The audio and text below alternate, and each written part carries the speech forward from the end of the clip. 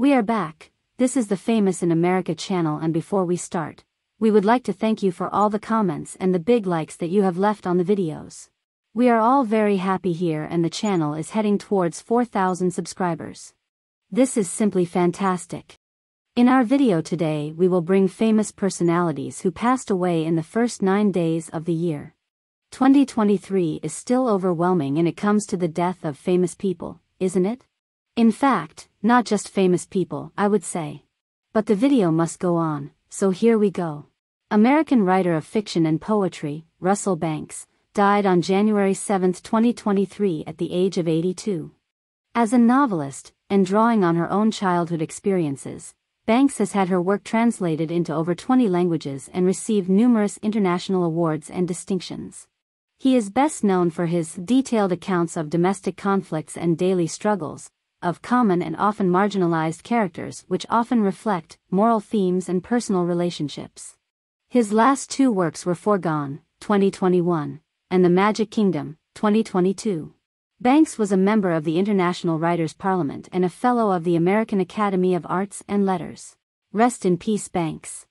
Bernard Kalb, a veteran correspondent for CBS, NBC, and the New York Times, who also made a brief and unfortunate foray into government as a spokesman for the State Department, died on Sunday, January 8, 2023, at his home in North Bethesda, Maryland.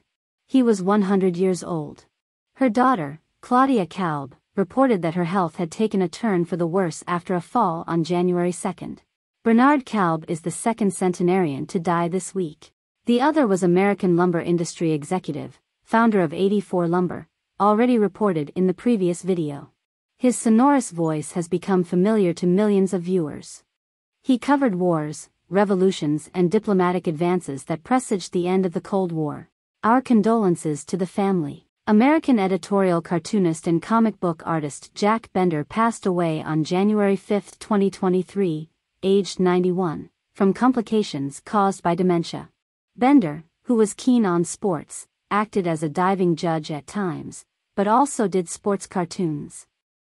He wrote and illustrated sports books and, from the 1970s through the early 1990s, contributed cartoons to Baseball Digest, Baseball Weekly, Hockey Digest, and Football News. Bender moved to Tulsa, Oklahoma and taught art for a while at Platt College. He switched to comics, helping Don Martin with the Nuthead strip from 1989 to 1992. Yet another career change when he also began helping Dave Groua with the cartoon of the Caveman strip Alley Oop and would become a full-time artist for the comic strip in 1991. Jack William Hayford, American pastor, writer, composer and educator, pastor of the International Church of the Foursquare Gospel, died on January 8, 2023, aged 89, and the causes of his death have not yet been revealed. In 1969, he founded the church on the Way in Van Nuys, California, which he presided over for more than 3 decades. He was converted on February 25, 1944, at Oakland Foursquare Church, in Oakland, California. He has been married to Anna Smith Hayford since 1954, has 4 children, 11 grandchildren and several great-grandchildren. Graduated from Life Bible College in 1956 and from Azusa Pacific University in 1970. Founder and Chancellor of the King's University, formerly the King's College and Seminary, in Los Angeles, which he founded in 1997. Creator of the Day of Prayer for the Peace of Jerusalem, is the author of more than 50 books and 600 hymns. He was co-president of Empowered 21, focused on shaping the future of the Espírito Santo movement in the 21st century.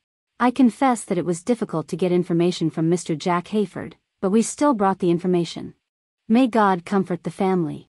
See you soon, here, at Famous in America.